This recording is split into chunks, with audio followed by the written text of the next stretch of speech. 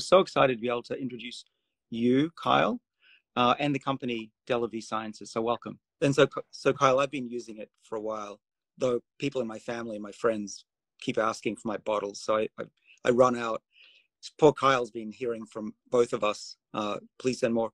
But I've been using it on my skin, and I don't know if you can tell, but I agree with the test subjects. 100% of people who use it see a reduction in wrinkles and an increase in smoothness of the skin. And I definitely see plumpness. Yeah, and the plumpness from the hyaluronic acid as well. And I'm not a big cosmetic guy, but I can tell you the difference. I feel so much better. It's like it's not all crusty and dry like a typical male who doesn't look after himself. And I've tried a bunch of products, and often they're just wet creams. This is bioactive. This actually stimulates your body's defenses against aging by targeting the SIRT1 enzyme that we've studied for 20 years in my lab. So think of it this way. It's not just moisturizing and doing the usual stuff. It's protecting the skin and turning on the long-term protection against aging itself. Well, I put it under my eyes. I think it helps that, but it certainly makes fewer wrinkles under here. I'm 53 and I don't have many wrinkles under here, and I attribute that to Kyle's product, as well as my other lifestyle. But you can use it under the eyes. Often I'm told be careful under there, but this is for me at least. I find that it's not irritating at all, and this is one of the areas I really focus on as a 53-year-old man. This is where aging shows up first.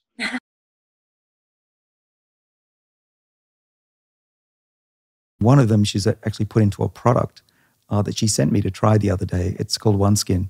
And I'm not an advisor to this group or anything, but it did seem to work. It looked just as good as Retin A, which is the leading product that is used to reduce fine lines and wrinkles too. There's some other stuff, but let's start with topical treatments. These are creams that you rub on your head. Do these things work? Oh, they undoubtedly work. This is minoxidil, also known as Rogaine. It was first discovered in the 1960s from a group that was trying to lower blood pressure. So what it does is it stimulates nitric oxide production.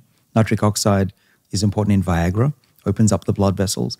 And they put it into patients and they found that they got extra hair growth. And a few months later, some of them got new hair. And then in the 1980s, it was formulated with an oily substance called DMSO to get it through the skin layer in the scalp, and found that it actually does slow down hair loss, mostly at the back of the head, but also here, even though it's not recommended here, it does work if you apply it across the whole top like that. Retin A also works for promoting anagen? Yeah, that's a little known fact. If you have some retinol cream, 0.5%, you can rub it on your skin to reduce wrinkles, but you can also rub it on the parts of your hair that are thinning out or you don't want to lose hair.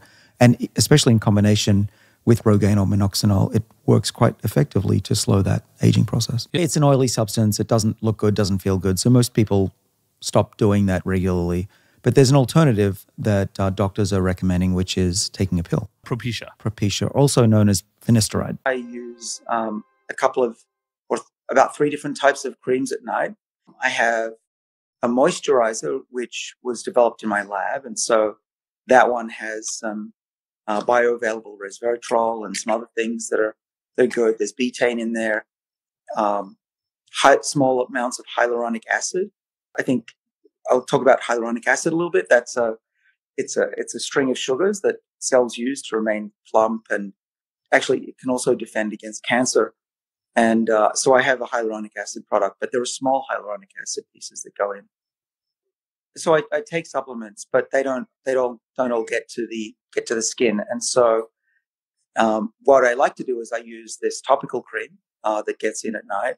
It's got the moisturizers, hyaluronic acid. It's got these other molecules in it. The other thing that I do is I'm actually mixing in a little bit of retinol. So retinol will increase cell division, and it does help with wrinkles. So, at 52, you're meant to have a lot of wrinkles. So far, I haven't gotten that many. And I think part of it is the retinol treatment. I put it here and I put it here. Well, so I use 0.5%, which is, I think, a moderately high dose. Actually, I don't put it straight on my skin because it can actually cause dryness, I find. I mix it with my moisturizer and apply it that way. And so the amount that I put on my finger is the size of about a half a pea. And I tend not to go close to the eyes because if it gets in your eyes, it can really hurt. But I do actually go higher than most people recommend. I get under there and, I don't have any bags or a lot of wrinkles under there. And I think that's partly what's helping. Here's a secret and a hack for the guys, women who are having thinning hair. I rub it here where, I think it's prone to being thin. And it's known that, that retinol actually lengthens the hair growth phase. And then the third thing that I apply to my skin is a peptide that is thought to boost skin division as well. And so together, I think I have improved my skin over the years. If you look at my photos from even 5 years ago and even 10 years ago, my skin was not as good. And so that's really shows that the power of science can actually work. And all of these things I'm talking about today are backed by scientific studies. People on the internet are claiming that I've had plastic surgery. The answer is no, I haven't done any plastic surgery.